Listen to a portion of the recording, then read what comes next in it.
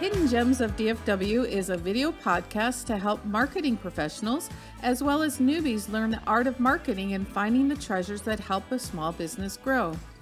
This podcast will be filled with gems and treasures in the DFW area from some of the best guests in the business.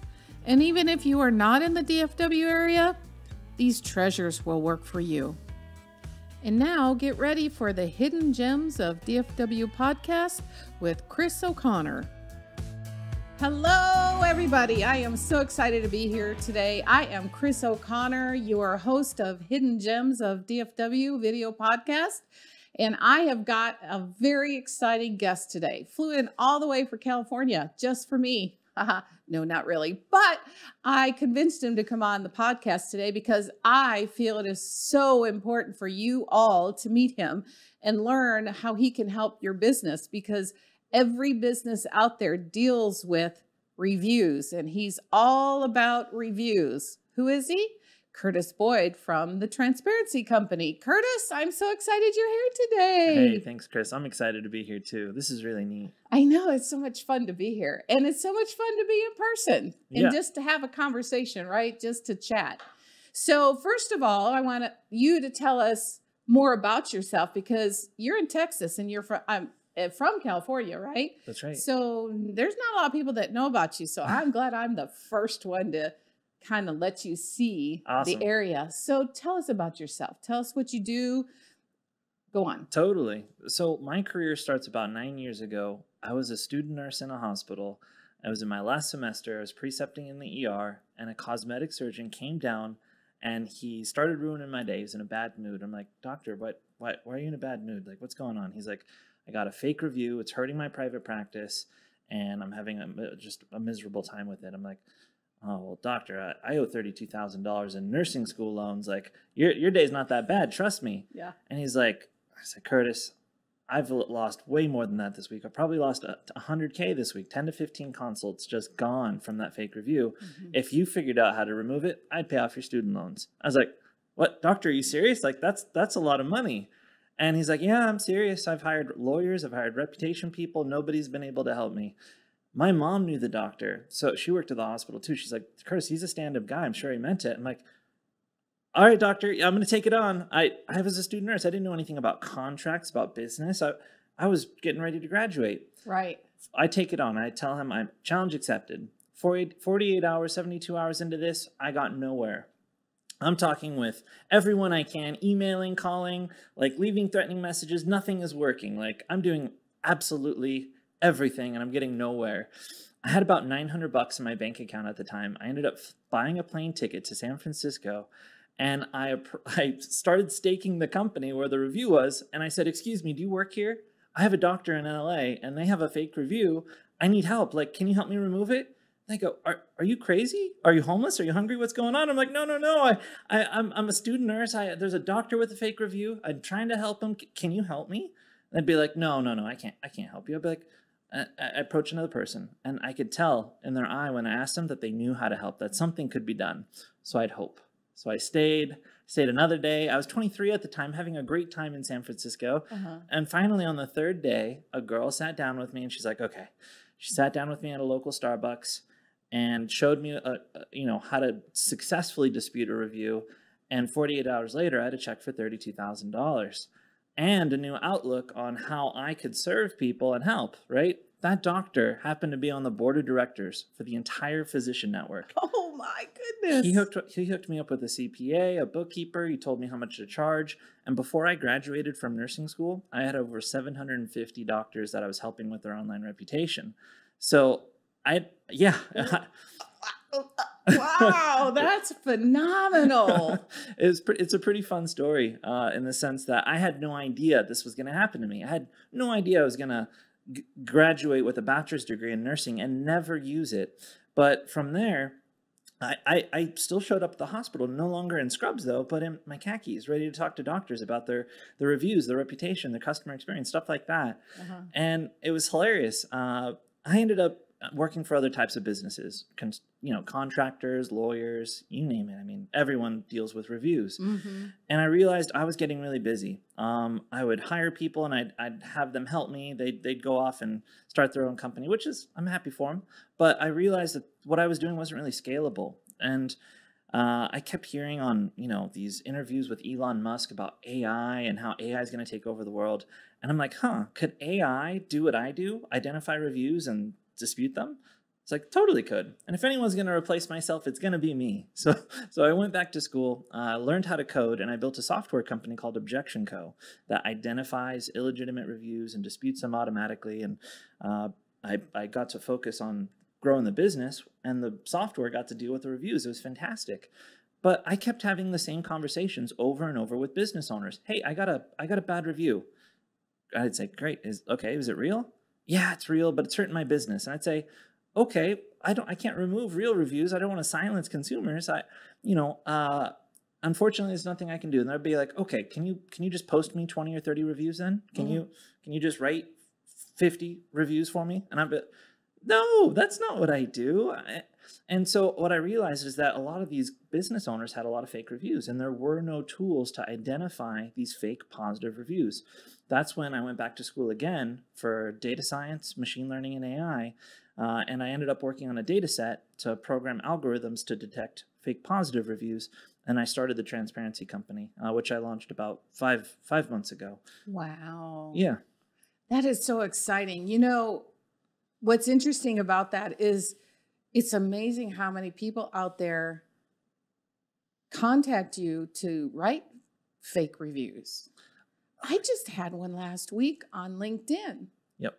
That's the first time on LinkedIn that I've been approached, and I've been on LinkedIn since 2007. I thought it was more out in the Google world, right? But is it infiltrating all like LinkedIn and Yelp and Google Business Profile and wherever else reviews are put, right? Absolutely. Business owners are being solicited to purchase fake reviews. Some people over in India, Bangladesh, Pakistan, you name it, they will email you, LinkedIn you, spam you, and say, hey, your competitors have great reviews. What about you? Do you want to buy 20, 30 reviews? Come on. Nothing bad can happen here, right? And then, unfortunately, a lot of people do purchase these fake reviews, or they even seek them out themselves. If you Google buy fake reviews or buy positive Google reviews, it's page 1, rank 1, right? It's immediately available. It's not hard to find. No. And unfortunately, people are buying, especially new businesses, they're buying fake reviews right when they start up to try and compete with the local marketplace, not realizing what the implications of that are, not realizing the long-term effects of purchasing fake reviews. But yeah, I mean, 2020, 2021, Google alone removed 130 million fake reviews. Wow, 130 million. Yeah. And that's probably not even 0.25%. I mean, it's a lot. I don't know, like off the top of my head, I don't know what percentage of total reviews, which ones were fake, but it's 180,000 fake reviews per day that are being removed. And if you think about that, if you price them out at $10 to $20 per review, this is a multi-billion-dollar industry. Fake online reviews. Wow, I haven't even thought about it that way. 180,000. Yes. Per day removed. Yes. Yeah. Yeah. It's a huge, massive industry. Wow. Yeah. And unfortunately, a lot of business owners and a lot of consumers aren't fully educated and aware about it. And that's something we're hoping to change.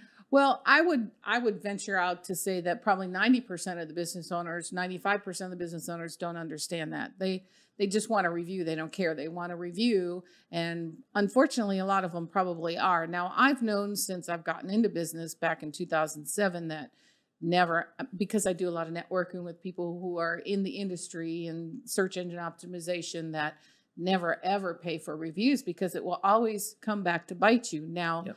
I know there was a time in the previous company, the garage door company, that Penguin came along, and all of a sudden we just kind of disappeared off the internet, and I couldn't figure out why. And I started digging, doing a little. previous owner had hired somebody who was not probably more like a black hat Yep. than a white hat. And, you know, he didn't care. He just paid him. Right. And that's why so I literally had to basically start from scratch again and start all over and rebuild the website, rebuild. So that was, what was Penguin, 2008? Yeah, that was a while back. And, or maybe it was 2011, somewhere around in there. That was a whooping. That was an absolute whooping. I mean, you just disappeared. Yeah. So I learned that hard lesson, you know, not that I did it, somebody else did it, and I always preach to everybody, you know, why wouldn't you just go pay for it? No, I'm telling you, it's going to bite you in the derriere hard. And then what are you going to do? Yeah. A lot of bad spammy backlink profiles, businesses who, you know, worked with black hat SEOs got hammered.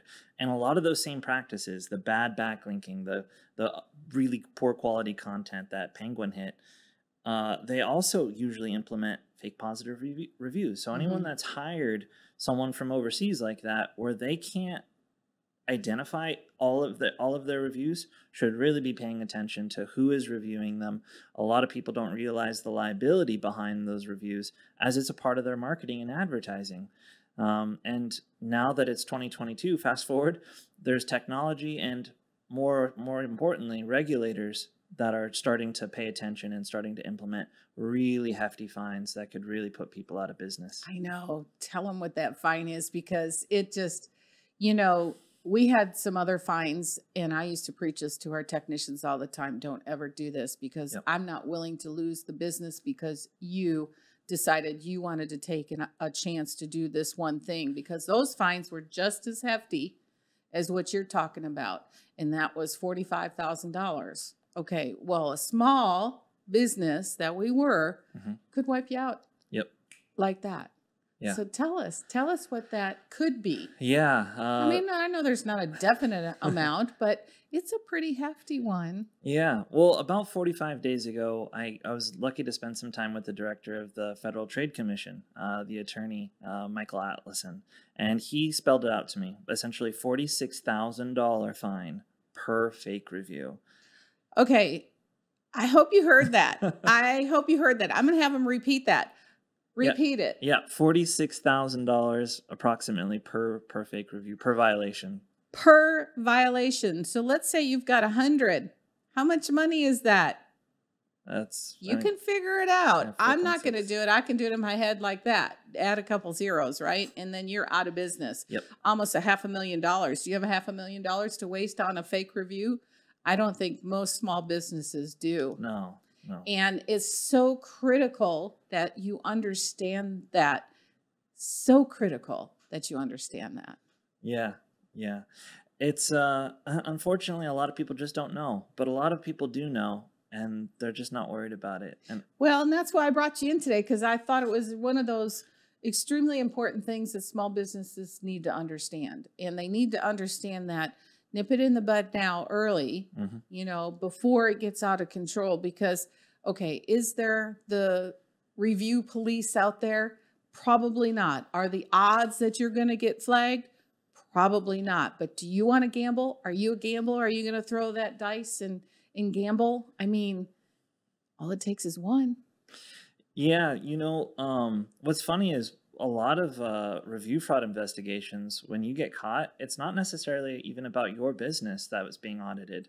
A lot of the times, it's actually another business who just happens to be in the same network. What happens is people who buy reviews, people who sell fake reviews, they use the same profiles from multiple clients. Yes.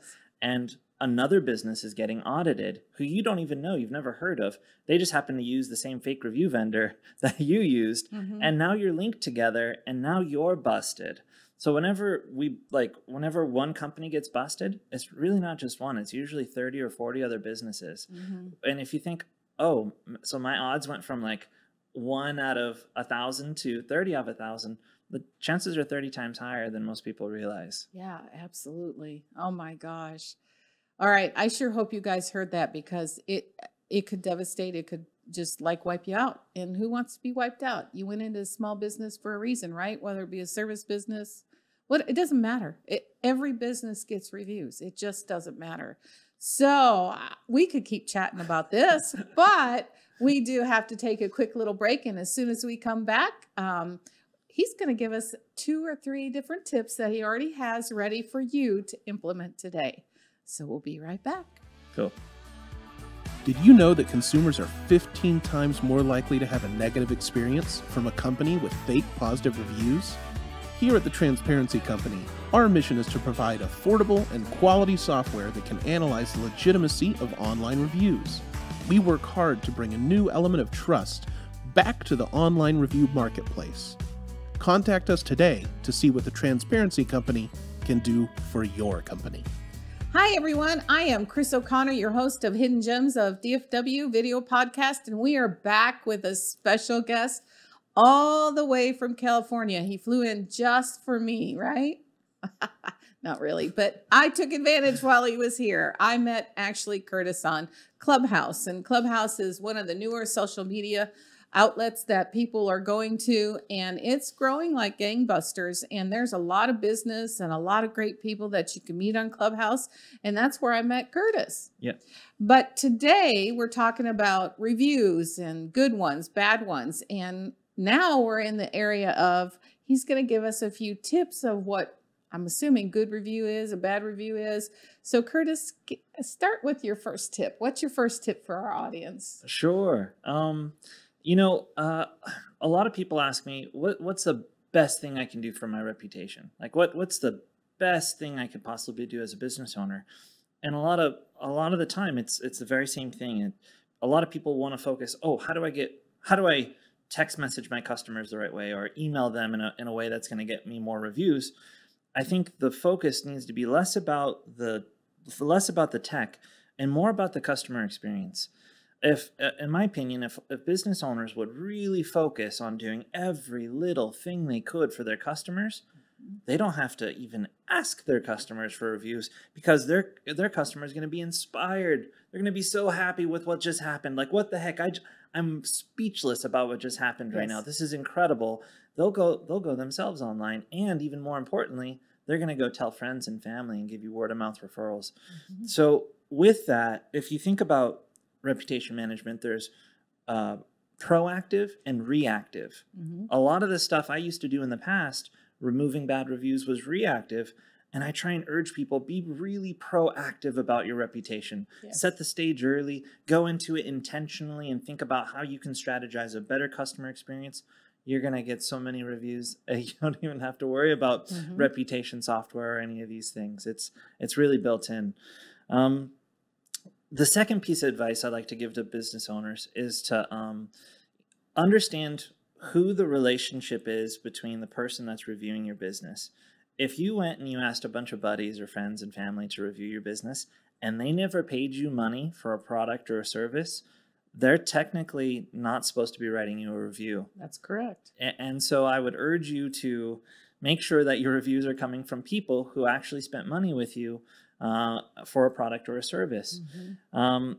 A lot of times people will have a quick phone call with you or they'll have a consultation with you. A lot of times those reviews won't qualify for removal. And unfortunately, people online today may use reviews in a negative way, to manipulate business owners and stuff like that.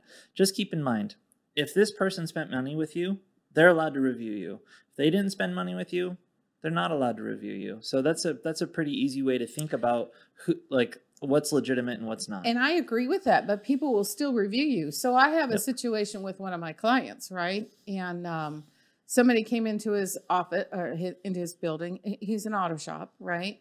And wanted to have an interview. Mm-hmm.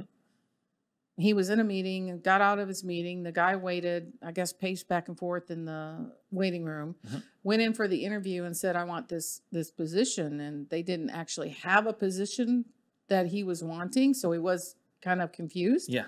But he said, I don't have that position, appreciate you coming in and yada, yada, yada, right? And then he left.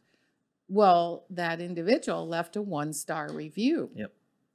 Because, said what a terrible shop it was and blah, blah, blah, and on and on. And And so he replied to the review, but he also went to Google to try to remove it, and Google wouldn't remove it. You should have him give me a call. I can show him how to do it correctly.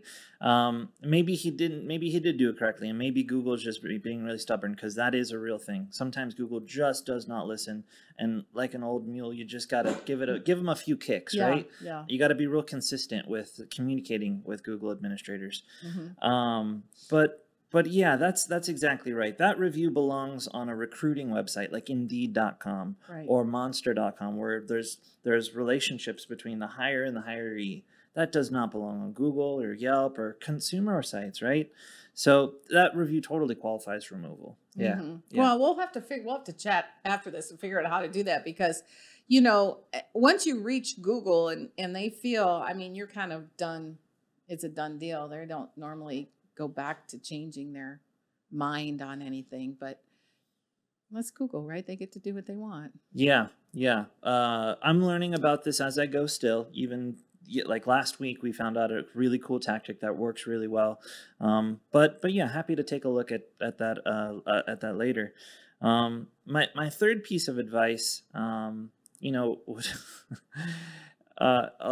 might seem self-explanatory, like, obviously, but it's I apologize. I framed this totally the wrong way, but not to worry so much about like marketing in general, but being remarkable. Don't worry about marketing. Focus on being remarkable, and life, customers, everything generally tends to get better. It really does. Yeah. When your mindset and your attitude is in the right place and doing the right thing and being remarkable, you're absolutely right. You don't find the uglies. Yeah. Right? They just don't find you, because you're portraying what you want to portray about your business, your company, your product, your service, whatever it may be. And the more positive and happy you are, the better off you're going to have the following. Now, I realize nobody's perfect. Yeah. Nobody, no business. And if you think you're perfect, there's something wrong with you, because you cannot please everybody all the time.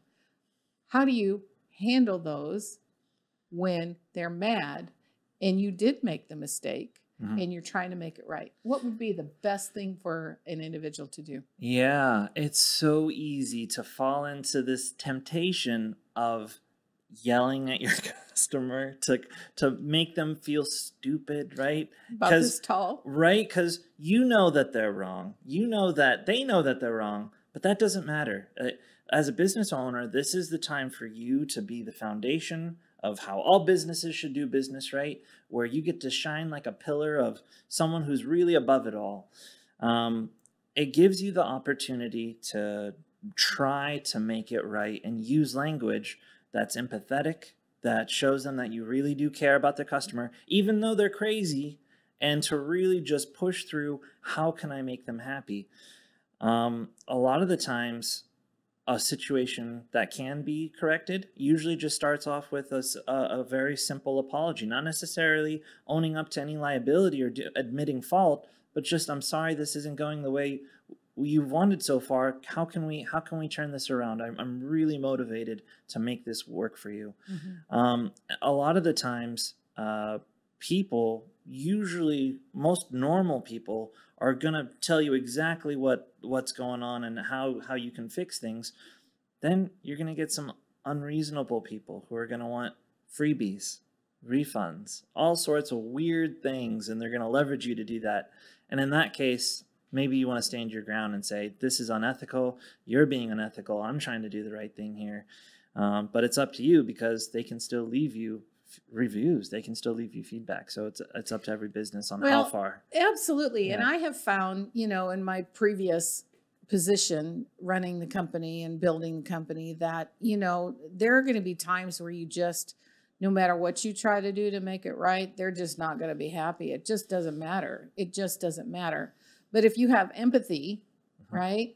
And, what I found running that for 13 years, right, was the other person, really all they want is to be heard. They just want to be heard. Yep. They don't want to be talked over. They don't want to be read off of a script of what can be done or what can't be done, or it's not in my policy. I hate those words.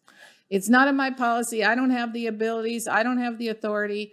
Okay, well, put me with somebody who does, right? I just get tired of that crap, right? Just listen. Sometimes you just let them vent. You know, women like to vent, right? Sometimes if they just vent and you listen, they're done and it's okay. Yep. And you say you're sorry. We'll try to do better next time. And they're probably fine. Yeah. 9 times out of 10. Usually, after you do the same set of deliverables over and over, you can usually identify the red flags of someone who's on the fence of becoming unhappy, right? There's usually telltale signs of things that kind of occur right before they do that. Mm-hmm. Human beings are kind of like garbage trucks in a sense, that we all carry around garbage. And if you put on too much, we're just going to dump it all on you. Yep. And as a business owner, you kind of got to know, you got to feel it out. If I underdeliver today, or if I push this meeting, or if I cancel on them, if I show up late, this person might unload all their garbage on me because they're already having a bad day. Their life is stressful enough as it is. Yep. So you just got to be mindful that if even a little thing that you might get wrong might trigger them to be totally unreasonable. And yeah, you got to use that opportunity to rise above. And just like you said, give them a voice. Let them talk. Yeah. I mean, exactly what you said. You don't know what kind of day, you don't know what kind of life they're living. You don't know, the husband and wife are going through a divorce. The kids are screaming, the kids are on drugs. Who knows, right? You don't know what goes on in people's lives, and you can't certainly ask them. Yeah. But you're right. There are triggers that will boom, like them escalate and go crazy. So the biggest thing that I learned was to be quiet, not interrupt. Although there's somebody out there watching this will say I interrupt all the time, but just be quiet and listen. And normally you can work things out. Not always, but normally. Yeah, I like that. So I think that's great advice that you just gave. And so now we have to take another quick break, and then afterwards we are going into the treasure chest. I'm so excited to see what's in the treasure chest, Curtis. I can't wait. So we'll be back in just a moment. Are you using Google Business Profile for your business? If not, why not? In today's market, it should be one of the best marketing strategies a business owner can use. Even if you have a Google Business Profile set up and don't know what to do next, learn from the best Google Business Profile experts Chris O'Connor, Lenny Rowell, and Alicia Maples. Register today for our Google Business Profile Masterclass at gmbprofiletipsandtricks.com/master-class-sign-up. That's gmbprofiletipsandtricks.com/masterclass sign up. Let us help you crush your competition. Hi, everyone. I am Chris O'Connor, back with Hidden Gems of DFW, and Curtis Boyd from the Transparency Company, all the way from sunny California. At least we have 70 degrees weather for you today, so you feel like you're right at home, right? Yeah, it's nice here. Well, now is time for the treasure chest, and I'm going to reach over and see and pull out what he has in this treasure chest. Aw, look at that. All right, talk about that, Curtis. Tell us why that's your treasure. Sure. So this is a card that I keep in my wallet always, everywhere I go. Mm-hmm. No matter if I'm traveling across, internationally. But it was given to me by my girlfriend about 7.5 years ago. I brought her over soup when she was sick, and we were dating maybe 3 or 4 months. And after she got better, she made me a card, and she's like, "Curtis, that was the sweetest thing." And I was like, "Oh, it's no big deal." We ended up getting married, and we have a 3-year-old son, and she's my wife. But yeah, I keep it I've always kept it in my wallet. I've always thought of it as a good luck and a good luck charm, and something to keep me like motivated to take Grounded. on yeah, like it's so easy to give up on something. It's so easy to say, this is inconvenient, I don't want to do this, I don't want to do that, it's 40 minutes away, it's 2 hours today, I don't have time. Anytime I start having these negative thoughts, these negative things of, oh, I can't do it, I just feel, I hate to say it, but my right cheek just really like giving me this energy, and I keep it in my wallet, and that's my little treasure. I think that's awesome. I think, I talk about this a lot. Everybody has to have their something. And it doesn't matter if it's a poem. It doesn't matter if it's something in your wallet. I carry something in my pocket. Everybody's got to have that something to ground them, to bring them back to reality and say, you can do this. Yes, you can. Those other words don't work, right? I don't believe in those other words. Never have. And maybe that's why I continue to step forward in my life. I mean, sometimes you take 2 steps back, but then you take 4 steps forward, right? But I think that's awesome. I love that. And I hope that each and every one of you out there listening to this or watching has that something, whatever it may be. It could be something you look at before you walk out of the house. It could be like the basketball players do. They tap the header, right? It doesn't matter what it is. What does it mean to you is what your treasure is. And that's the most important thing. So that leads me to, because we're in our last segment, we don't have that much time left. So after everything we've talked about and all the great advice you've given, you gave 3 great tips about being remarkable and, how to write the reviews and being magical instead of worrying about the reviews, because it all works well together. There's always something that pops into your head that you wish you said. Tell me what that is. Yeah, I think it comes to mindfulness with our customers and putting ourselves into their shoes. They just paid sometimes a little bit, a medium amount, or a whole lot of money for something.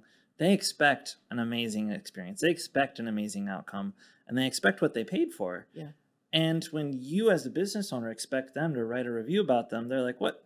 You want a review? I just paid you. I just paid you good money, right? That's my hard-earned money. And you want me to review you? So what I always say, okay, let's take whatever they signed up for out of the equation, and let's give them something that they did not sign up for. Try to think of little things that you can give them that they aren't expecting as a little cherry on top to end their experience. And that's when you're going to see those reviews flowing through. But yeah, that's something I wanted to say. Do the unexpected. That's right. Yeah, something do the unexpected. It really means a lot to a lot of people. Yeah. And, sometimes I used to teach people just every day, write a thank you note to somebody could change. Handwritten thank you note. That was a stickler for me in the previous business. And I just think it's imperative. I have a side business on Etsy, and every packing slip that goes out, I write a handwritten thank you note. And it's not just thank you. It's a paragraph. Nice. Because I think that's important. I do appreciate their business. Doesn't matter what business you're in, right? Yes, I know it takes a little time to do. I understand that. But do you understand if you understood the value of that simple cherry on top, right, would make all the difference in the world. Yeah. Absolutely. So now that we're getting closer to the end, Curtis, I want everybody to know how to find you, reach you. Maybe they need your services. Maybe they have an agency. Maybe they have a government. I don't know, wherever you want to go with this transparency company, because it obviously is growing by leaps and bounds. So tell us. Yeah, the easiest way to get a hold of me is on LinkedIn, and I start conversations all the time about reviews. Happy to chat with anyone who wants to start a conversation about this stuff. If you are interested in auditing yourself, a competitor, just go to our website, askfortransparency.com, and you can learn in a few short minutes if they've earned or paid for their online reviews. The technology is now available to all of us. But yeah, thank you so much, Chris. This has been a lot of fun. Yeah, and this is the first time he's been on a podcast, so I'm glad that not only coming to Texas, but first time on a podcast. This is awesome. I am so excited. I'm very grateful that you're here. I'm very grateful that I met you. I can't wait to hear what you have to say tonight at DFW SEM, one of our groups, a local group. If you want to become part of it, you know how to reach me. or you can go to dfwsem.org and become part of our group, because this is where I learn a lot of great stuff and have in the past on how to grow a business and do it right and be successful. I mean, you all know I went from 0 to 1.6 million. It wasn't overnight. It was day by day by day. And some days there were fires and some days there were celebrations, but that's all part of being in business, right? Yeah. So thank you for being here. My pleasure. Really appreciate it. I just want all of you to know and always remember that you are insanely valuable. And despite any labels of doubt that you have about yourself or your business, created by outside people and experiences, that you can do so much more. Get the words "I can't" out of your vocabulary, because I can help you. Curtis can help you wherever you want to grow your business. Connect with me by phone or email. Like me on YouTube, on my channel. Let's get you excited about your business again. Don't forget, hit that like button on my channel. See you next time. Thanks for watching and listening to Hidden Gems of DFW with Chris O'Connor. Don't forget to subscribe.